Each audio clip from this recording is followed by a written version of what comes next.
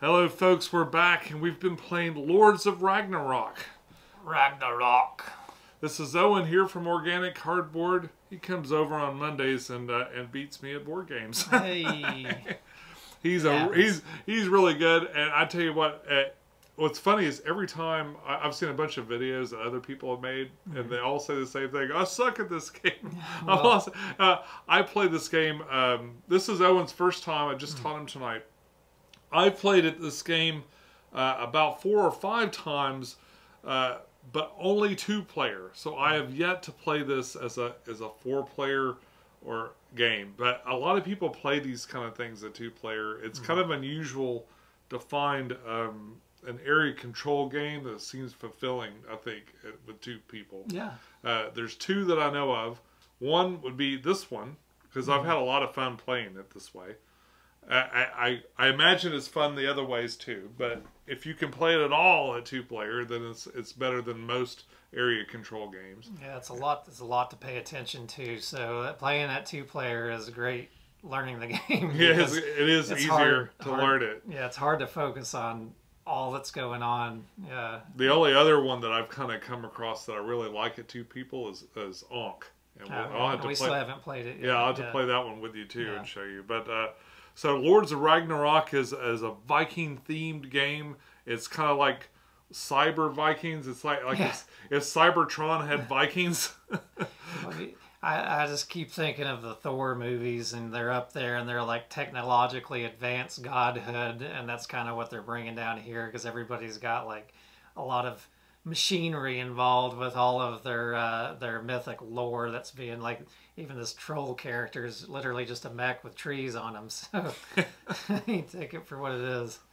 The theme is somewhat pasted on, like I feel like it makes it like they tied it into like kind of what like the strength of your, like Odin is giving you more authority over things, and Thor's making your individual character more powerful, and what's her name? Freya is making you more wise and stuff. So it's an interesting mechanism they have where you can level up your character by sending priests to worship for the different gods and stuff.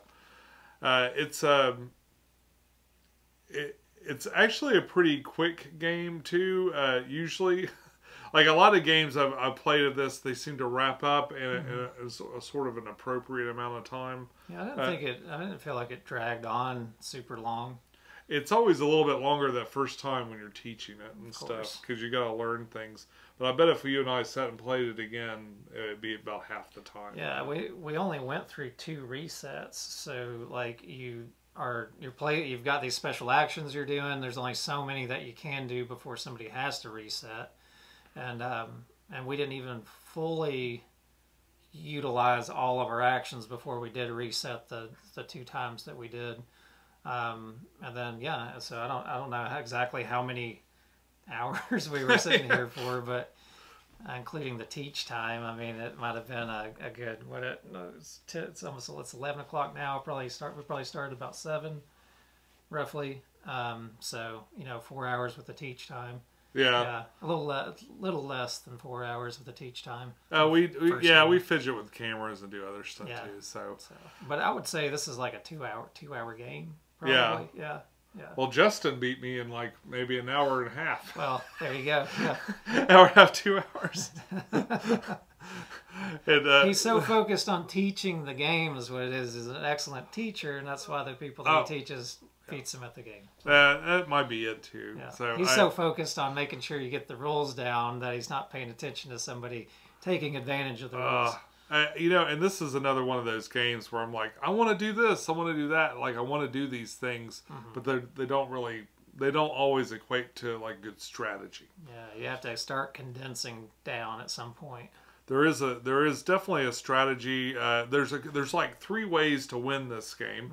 One is to occupy entirely 3 regions or 3 lands, which are all these things basically 1, 2, 3, 4, 1, 2, 3. Some are 3, some are 4.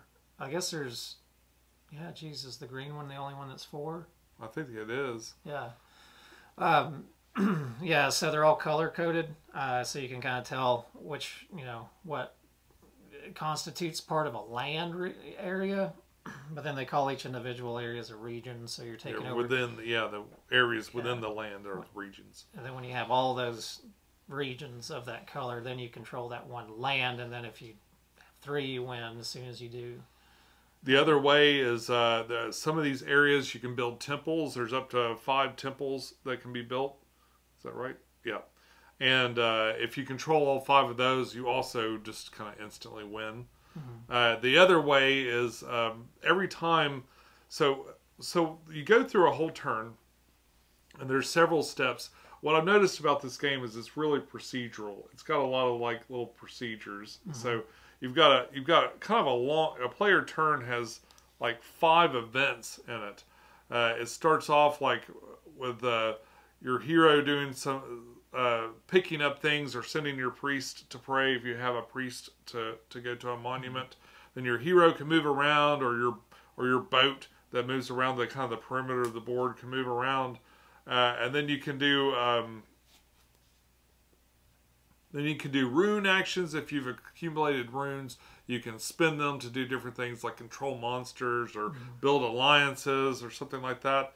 Then you can move your armies around or increase their values depending on where they are on the board. And then you get all the way to the end and you've got a special action. Now the special actions are kind of the meat and potatoes, really. Of like all that stuff is kind of like positioning for that special action. Yeah, it's definitely based around those special actions, or the really powerful things that you can do on a turn.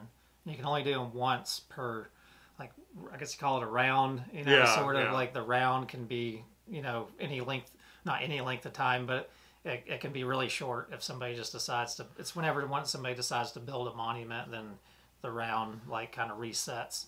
Yeah, so there's six little actions you could possibly make on this board, and you're going to take one of your little markers and just designate one, and they do different things. They can either move your people around, you can bring in reinforcements, you can activate the monsters, you can actually make kind of alliances with these monsters or tame some of these monsters and then send them to go bite somebody else. Yep.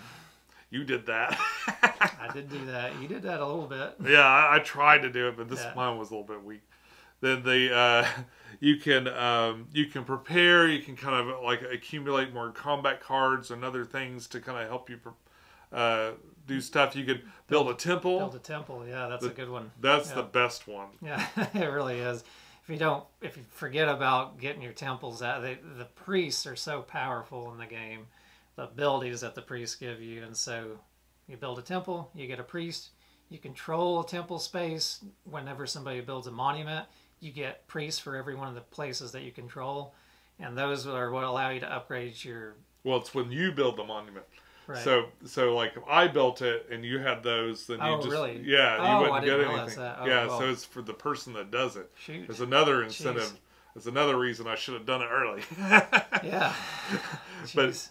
I didn't realize that. I thought we would all get it. No, it's only for the person that does it. And if you control those rune areas too, you get runes every time that thing resets. So that's a pretty.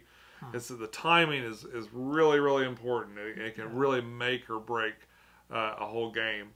So now, one of the things that I don't know if you said this already, but one of the 3 main win conditions is to defeat monsters too. Yeah, right. Yeah. And I could see that being kind of a sneaky way to win, because like in a 2-player game, you literally only have to beat 2 monsters. You got to beat any of the basic monsters, and then you got to beat the like boss monster, which in our game was Loki. I don't know if does that change the boss that you're fighting. I think with the Kickstarter expansion content, I think there's one other boss. Yeah, but but in the base game, it's always Loki. Usually Loki. Yeah. Okay. So, but in fact, you'll end up with you'll end up with all. There's 1, 2, 3, 4, 5. There's 6 monsters, and they're always going to be the same 6 monsters. The base game has 6 monsters and 1 boss, so it's going to be the same monsters and everything every time you play it. Is it only 1 battle win to defeat the monster? Like if you go into battle with him, you beat him once, he's out. Yeah. Yeah. Okay. So I could see that being a sneaky way to win, because like if you took your time, just like building up your armies real big, not really worrying about taking over areas, and then you just slammed into the monsters. I could see that being, which I don't think that's the way that most people would like focus on playing this game, because you immediately start thinking area control. You immediately start and fighting the monsters and stuff. Like, we didn't even do a monster battle in this fight. It's really tough. Loki's like really difficult to fight. So you'd have to, and it's only your hero's stats that do it. So really? So it's so you'd have to build up your might here with the Thor stuff. Like, you get real mighty, and then you can draw a whole bunch of combat cards before the fight starts. Which you need priests for, and the priests again are crucial in this game. Yeah, because that's what levels you up. That's what's going to keep your stats going up. It's going to make it so you can hold more combat cards in your hand, or runes to do things. If you go with Freya, or give you the authority, so when you do deploy your troops out, their armies are already stronger. Yeah, and these monuments, so they build up in 3 pieces. So every time you take that build monument action, you're adding another section to that monument, and you have these cards that are going to show you like what the like benefit you get for placing a priest into that area. So that's what priests do. You get to do that at the beginning of your turn if you have a priest available to use, which are kind of hard to get. But if you have one available, you can place it into a built monument space. Well, I guess it doesn't have to be built. It could just be the base. But the base is fairly basic. No pun intended. But as the monument gets built, they get really powerful. Like Odin's ability allows you, once the base is at its 2nd level and you start putting priests on it, it allows you to increase all of your armies by 2, which the armies only go up to 6 in their power. So I mean that's pretty huge if he's built up that way. So it's like, once these monuments start getting constructed, then it's like you want those priests to be able to take advantage of those really powerful actions that they start to give you. Yeah, like Thor's going to let you draw more combat cards. That doesn't seem as powerful. Yeah, I guess unless you're going hard into might and you want to be able to fight monsters, that's one direction you might go in. Of course, you need... Freya just gives you like a ton of runes. And you need room to hold the cards down too, and so you'd have to kind of have room to hold all that extra combat if you're going to be getting those combat cards. If you're playing a 2-player game, you're probably not going to see a fully built monument, which is kind of an interesting thing with these mechanisms. Like these big plastic things just mostly sit off on the side of the board and look cool. But it is fun to kind of... It looks neat once you do put them out on the board, but I'd like to think that maybe a 4 or 5-player game, it'd be neat if the monuments like really came out more. Yeah. Shoot. Of course, every time they come out, everything gets reevaluated, and it could possibly end the game. Yeah. So it's kind of an interesting thing happening there. Yeah, but they are cool, even when their head's missing. I mean, it still looks like there's a big... I always feel like I'm going to break these things pulling the heads off. But even Thor here, or Odin here, is where we had him at on the game, and even with his head missing, it still was like, oh, they're really getting into Odin over there. he's ready to start some battles. They're singing those Odin songs. Yeah, so that's neat. I like the mechanics. There's a lot of neat little mechanics. Is it? There you go. Like, I thought his beard was his hair. I'm like, why is this not fitting? But yeah, there's some neat mechanics though with the way that you get to use both the special abilities, the priest upgrade actions, these little blessing cards you get as temples are built out. You guys will draft out a little special blessing that gives you extra power to go in one direction or another, so it might alter how you play the rest of the game, just depending on what direction you're going in and what you draw. I like it though. I mean, it was definitely fun to play. You're real heavily maneuverable too in the game. Like, you know, we're talking about like having a satisfying 2-player experience on a area control game, and sometimes it can feel like it's real I don't know, like lumberous or whatever to get across from one area to the next. But these seas are really huge, the sea sections. So they're connecting all these lands, and if your boat is in any one of those sections of the sea, then they can just everybody can basically use them as though you bridge adjacency, as long as they're next to the outside of the land where it's connecting to the water. They can just pop over to anywhere else in that area. So I thought that, and that makes it a little trickier too to defend your areas as well. Which is kind of what I took advantage of a couple times towards the end, was maneuvering my characters around a lot by way of the boat more than anything. So I like that. So quality wise for the components, I spent a little money for the extra tokens and for the miniatures expansion and for the playmat. The only thing I've got out is this part of the extra runes. It came with like little plastic runes, but they're unpainted. They don't look as good as the painted ones. Right. Yeah, I've seen that before. And it's kind of like the Witcher coins were like that, like the plastic Witcher little markers or whatever. They look like crap compared to the cardboard ones, just because they were unpainted. Yeah, they kind of need that little splash of color or something to them. Yeah. It's got little standees for the temples and stuff. All of that's fine. I don't usually say this. I think you could let go of the miniature expansion for this one. I've got it. I did an unboxing where you can sit and look at all the different little things that come with it. But basically, they replace they come with like little 3-dimensional versions of all these little areas that you can make alignments with, and they're kind of cool looking. And I can't wait to paint them. But the thing is, like, you could put it on top of here, I guess. But if you just used it to replace this, you don't have the little wording. Like, there's wording at the bottom of this that explains. Yeah, you'd probably want to put it on top of it. Yeah, it explains what you're going to do. So then you're placing 2 things there, which isn't. I guess it shouldn't be a big deal. Yeah, it just depends how, like, I don't know, extravagant you want your immersive you want it to be. Are these in the base set though?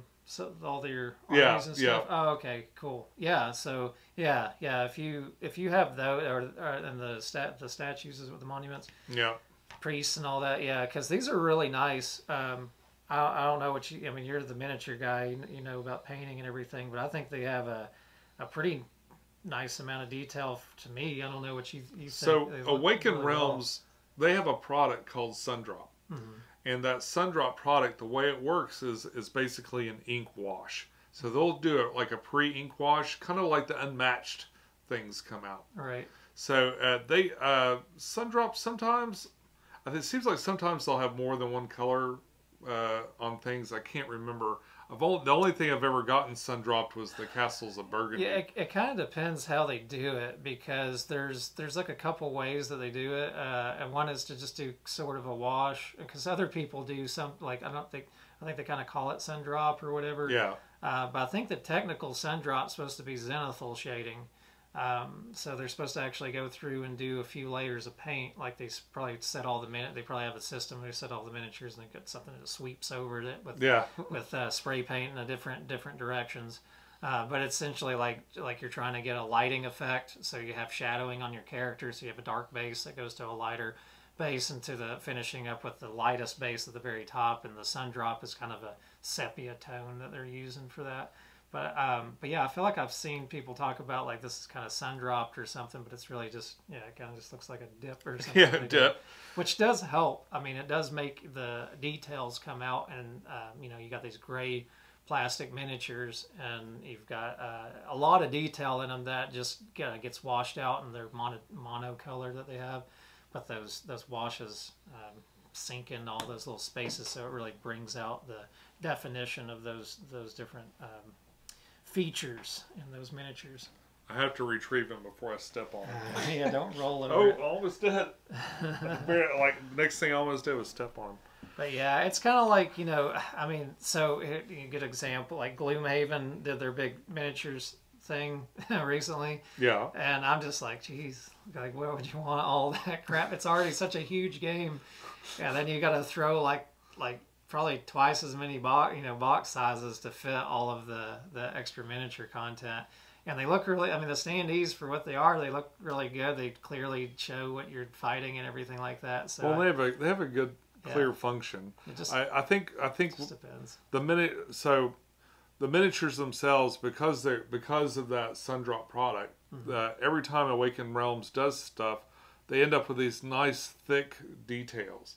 So this is if you do contrast paint, you can take advantage of that, of the way that they make these things, and really paint.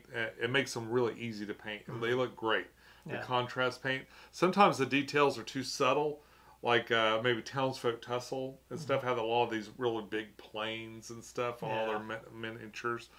Well, they're kind of like a cartoon style too. Yeah, so they have really like flat areas that don't look as great. These are just chock full of details. And something I want to do is I'm going to attempt to do like a DIY Sundrop. And I'm gonna do a contrast paint layer, and then I'm just gonna dry brush up and kind of try to pick out some of the details and stuff. And I'm gonna do that for the rank and file, like the army guys. And then I'm gonna just so I'm only gonna paint the heroes and the monsters. So I'll paint the heroes and the monsters the way I always do. But the rank and file troops, I'm gonna do my own Sundrop. And then for these guys, I'm going to do like another Sundrop, because they're statues.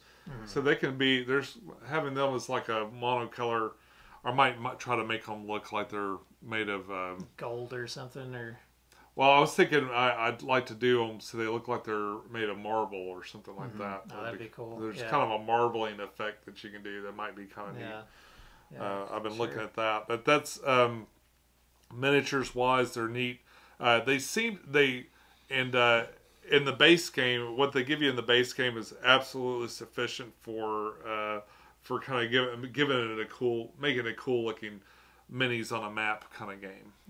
Yeah, it's got an excellent presentation from what I can tell. Even considering the things like, Sean said the majority of this he said the only thing he brought out was these little bases for these runes that come back every reset. So. I think it's a really nice presentation on the board. Yeah, the normal one is just like a little piece of cardboard. Yeah. Okay. So. Yeah, which even that's not. Yeah, that doesn't make. I mean, it's kind of nice because these have a little indentation to hold the runes in them. But other than that, I mean, yeah, it doesn't really matter that much. And it's got nice little plastic components, for these placement markers, or nice satisfying little. Spree looking tokens. That's part of the base as well. Yeah, that's part of the base set and stuff. So yeah, they worked really well. They're nice to fiddle with in between your turns. Just there and stack them and drop them and stack them. If you like Greek mythology more, the first version of this game was called Lords of Hellas, and it was all the Greek guys. I'm teasing. I'm sure it's cool. Norse mythology. I never played the other one. It had statues just like that too. So it's a very similar game. Yeah. I think they changed some things for this one. I don't know enough about the first one to compare the two, but I'm definitely more into Norse mythology than especially this year. I'm probably immediately biased just from having played this once. I'd go back and be like, "Where's Odin at? Where's?" This doesn't make sense. But I mean, yeah, Greek mythology is cool and all, but yeah, Norse mythology is a little more, especially for like battling and stuff. It seems a little more, I don't know, thematic for an area control game. Of course, I'm sure Greek took over plenty of people too. But I was trying to think. Do you feel like the theme carried through? Like did you feel like I kind of feel like yeah, I mean. It looks nice. I think it was there almost nice. Purely aesthetic. Yeah, there's, like you said, there's areas where the particular gods' monuments are affecting certain things, but I didn't really feel like there was anything huge. It wasn't even like, I don't know, Fafnir wasn't even blowing fire across the land or anything like that. Like there wasn't a, I didn't. You get to say a lot of words. Mm-hmm. Like my special ability for the Scald was I just get to draw a rune if I take over a settlement. I mean, there's nothing really particularly thematic about that. It's just some little bonus that you get that goes along with it. I didn't really feel that. I mean, for the most part, it's painted on. I would say too. And there's a lot of abstraction. Very pretty paint though. Yeah, it's a very pretty paint job that they did.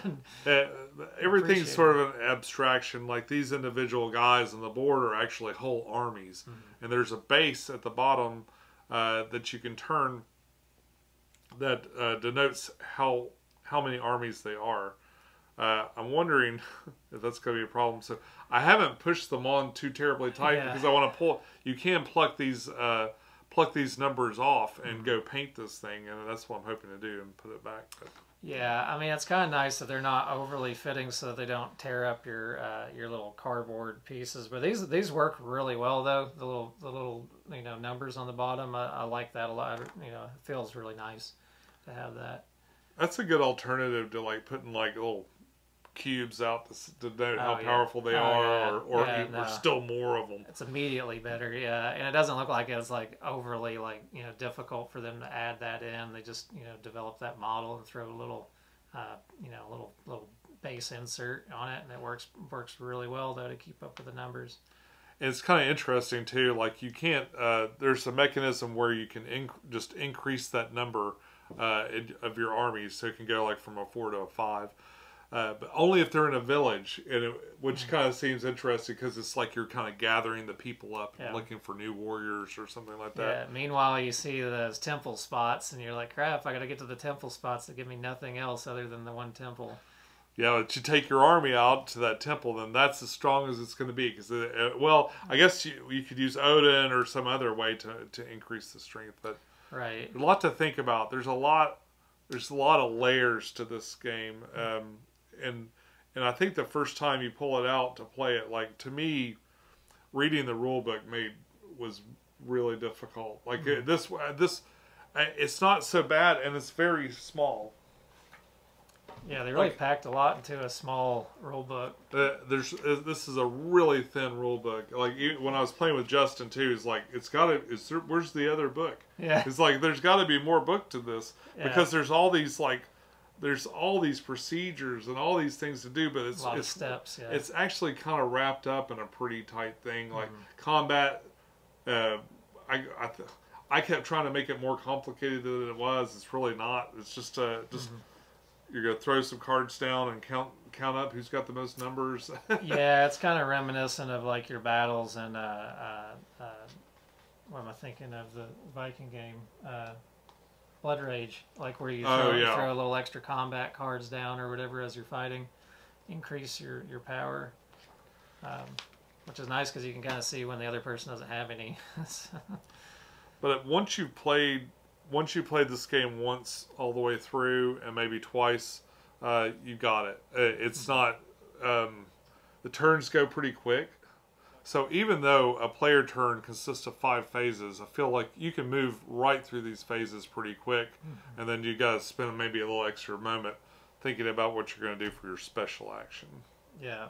You just keep your little player aid close by, and you just flip down through each different section because it does look confusing at first, but this really helps a lot. As soon as you play through a couple rounds, you kind of are like, oh, okay, you just go step by step by step.